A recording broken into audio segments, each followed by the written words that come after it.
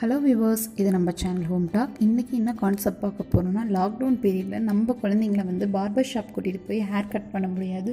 So என்னோடய குழந்தைக்கு நானே தான் ஹேர் கட் பண்ணேன். எப்படி கட் பண்ணுன்றதை நான் உங்களுக்கு இந்த வீடியோவில் போடுறேன். ஸோ நீங்களும் உங்கள் குழந்தைங்களுக்கு ஹேர் கட் பண்ண ஹெல்ப்ஃபுல்லாக இருக்கும். அதனால் இந்த வீடியோ போட்டிருக்கேன். ஸ்கிப் பண்ணாமல் ஃபுல் வீடியோ பாருங்கள். வாங்க வீடியோக்குள்ளே போகலாம்.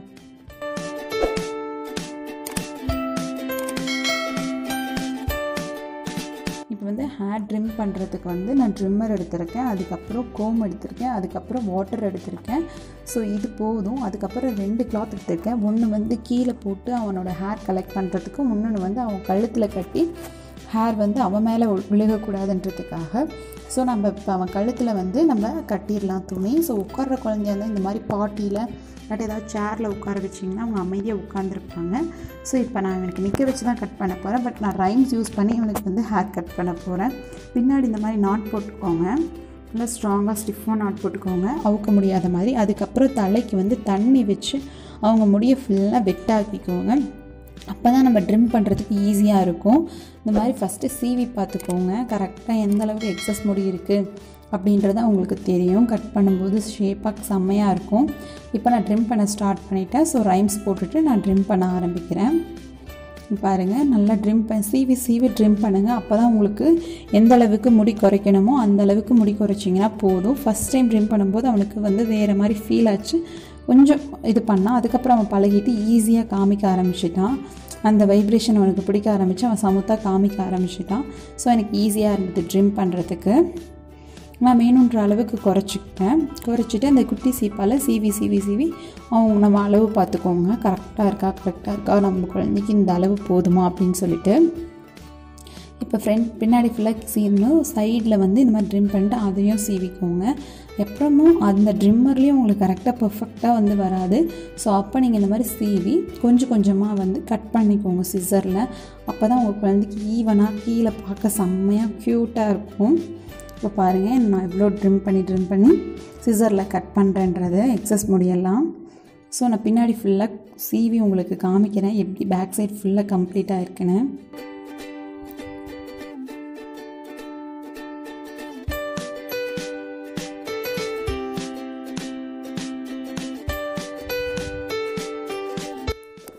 இப்போ பாருங்கள், பின்னாடி ஃபுல்லாக சீவியாச்சு, செம்ம க்யூட்டாக வந்துருச்சு. நெக்ஸ்ட்டு சைட்லேயும் இதே மாதிரி ட்ரிம் பண்ணிக்கோங்க, 2 சைடும் ட்ரிம் பண்ணிக்கோங்க. இப்போ சைடில் ஃபுல்லாக இது பண்ணியாச்சு. நெக்ஸ்ட்டு ஃப்ரண்ட்டில் சீவி தான் நம்ம கட் பண்ண முடியும், ட்ரிம்மர் யூஸ் பண்ண முடியாது. ஸோ நான் சிசர் யூஸ் பண்ணி அவனோட ஃப்ரண்ட்டில் இருக்க ஹேர்லாம் குறைச்சிட்டு வரேன். பாருங்கள் எப்படி சீவி எடுக்கிறேன்னு. ஃபஸ்ட்டு சிண்டு போடுற மாதிரி எடுத்து நல்லா லெவல் பண்ணிக்கிறேன். இந்த மாதிரி நீங்கள் சீவி பார்த்து லெவல் பண்ணி எடுத்துக்கோங்க. உங்கள் கைக்கு பிடிக்கிற வரைக்கும் வந்து அது வரைக்கும் நீங்கள் சிசரில் கட் பண்ணிங்கன்னா ஒரு லெவலுக்கு வந்துடும்.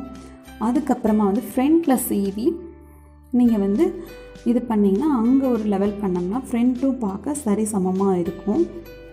இந்த மாதிரி நீங்கள் ஃப்ரண்ட்லேயும் சீவி பிடிச்சி கட் பண்ணிங்கன்னா கரெக்டாக இருக்கும். அதுவும் ஒரே லெவலாக இருக்கான்னு சொல்லி பார்த்துக்கோங்க. அதுக்கப்புறம் ஃபுல்லாக தலையை சீவி பாருங்கள், நீங்கள் ஹேர் கட் பண்ணது எப்படி இருக்குதுன்னு சொல்லிவிட்டு பர்ஃபெக்டாக இருக்கா, இந்த லெவல் போதுமா, குழந்தை க்யூட்டாக இருக்கான்னு செக் பண்ணிக்கோங்க. இப்போ நான் ஹேர் கட் பண்ணி முடிச்சுட்டேன். எப்படி இருக்கான் பாருங்கள், ஹிஷாம் சூப்பராக இருக்கானா. நெக்ஸ்ட்டு வந்து அவர் குளிக்க வைக்க கூட்டிகிட்டு போகிறேன். அவர் வராரு அழகாக குளிக்கிறதுனா ஹிஷாமுக்கு ரொம்ப பிடிக்கும். ஸோ வந்துடுவார் குளிக்க. தண்ணியில் ஆட்டம் போடுறது மெயினாக, குளிக்கிறத விட தண்ணியில் ஆட்டம் போடுறது ரொம்ப பிடிக்கும். ஸோ அவர் கையில் ஏதாவது கொடுக்கணும். ஸோ நான் ஷாம்பு கொடுத்துட்டு நான் வந்து அவனுக்கு தலையில் தண்ணி ஊற்றுறேன்.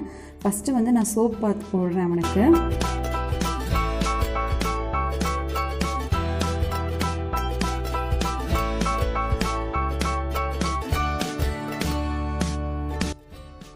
இப்போ சோப் பாத் முடிஞ்சிருச்சு. நெக்ஸ்ட்டு வந்து தலைக்கு ஷாம்பு போட்டு நான் வந்து அவனுக்கு நல்லா தேய்ச்சி குடிக்க வைக்க போகிறேன். ஸோ அப்போ தான் நம்ம கட் பண்ண ஹேரெல்லாம் வந்து நல்லா ஃபால் ஆகும், அவங்க உடம்புல வந்து முடி இருக்காது, குத்தும் அப்படின்றதுக்காக நல்லா தேய்ச்சி நீங்கள் தண்ணி ஊற்றுங்க. நெக்ஸ்ட்டு வந்து நான் வந்து நலங்கு மாவு தேய்ச்சி விட்றேன். ஸோ நலங்கு மாவு, பாசி பருப்பு இது 2ம் சேர்ந்த மாவு அது. ஸோ அதை மிக்ஸ் பண்ணி உடம்புக்கு தேய்க்கும் போது அவங்க கொஞ்சம் க்ளோவாக ஷைனிங்காக கலராக இருப்பாங்க. அதுக்காக நான் இது யூஸ் பண்ணுறேன். அதேமாதிரி ஸ்கின் அலர்ஜிஸ் எதுவும் வராது. இது மாதிரி நீவி குழந்தைக்கு உடம்புல தண்ணி ஊற்றுங்க. அவ்வளோதான், அவர் குளித்து முடிச்சிட்டாரு. நெக்ஸ்ட் அவருக்கு நம்ம மேக்கப் போடுறது தான் வேலை. ஸோ இப்போ பாருங்கள், அவருக்கு மேக்கப்லாம் போடுறதுக்கு முன்னாடி தலையை நல்லா துவட்டிடுங்க. இந்த மாதிரி குழந்தைக்கு தலை துவட்டுங்க. ஃப்ரண்ட்டில் வந்து மூடி துவட்டிங்கன்னா அவங்க பயந்துடுவாங்க. ஸோ இந்த மாதிரி துவட்டினா ஈஸியாக இருக்கும். இப்போ வந்து தலை துவட்டி முடித்து மூஞ்சியும் தொடச்சி விட்டுட்டேன்.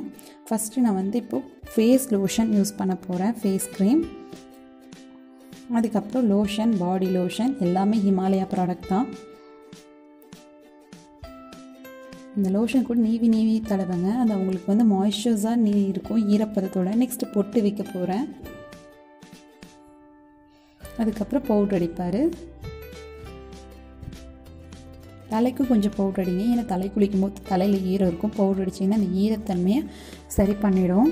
அவ்வளோதான். நான் ஃபேஸ்க்கு மட்டும்தான் பவுட்ரு போடுவேன். இப்போ ஷர்ட் போடுறாரு. ஆனால் அவர் கையில் ஏதாவது இருந்துக்கிட்டே இருக்கணும். அதுக்காக தான் நான் ஷாம்பு பாட்டில் கொடுத்துருக்கேன். ஏன்னா அது அவருக்கு பிடிச்சி போச்சு. அதனால் அதை வாங்கினா அழுவார். அதனால் அது இருக்கட்டும் அப்படின்னு சொல்லிட்டு விட்டுருக்கேன். இப்போ ட்ரெஸ் பண்ணி முடிச்சுட்டாரு.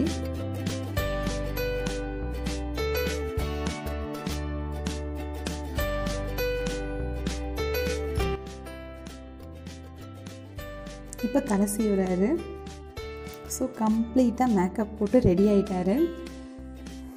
ஸோ இப்போ சாப்பிட்றதுக்கு ரெடி ஆகிருக்காரு. நான் இவனை குளிக்க வச்சுட்டு சாப்பிட வச்சுடுவேன். இப்போ பாருங்கள், அந்த ஷாம்பு பாட்டில் மேலே எவ்வளோ க்ரேஸாக இருக்கான்னு சொல்லிட்டு. அந்த பாட்டில் நாங்கள் பிடுங்கி கீழே போட்டாலும் அதை தேடி போய் எடுத்துகிட்டு வந்து வச்சுக்கிறான். நெக்ஸ்ட் என்னை தேடி வரான். நான் வந்துட்டு என்னதும் வந்துடலாம். இப்போ அவர் சாப்பிட போகிறாரு. சாப்பிட்டுட்டு தூங்கிடுவார். அதுதான் அவரோட டே டு ரொட்டீன், குளிச்சுட்டு தூங்குறது.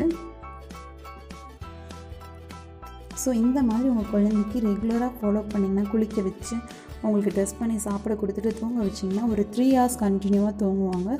ஸோ இது உங்களுக்கு ரொம்ப யூஸ்ஃபுல்லாகவும் இன்ஃபர்மேஷனாக இந்த vlog வந்து உங்களுக்கு ரொம்ப பிடிச்சிருக்கும்னு நினைக்கிறேன். ஹிஷாம் vlog பிடிச்சிருந்தால் லைக் பண்ணுங்கள், ஷேர் பண்ணுங்கள், சப்ஸ்கிரைப் பண்ணுங்கள்.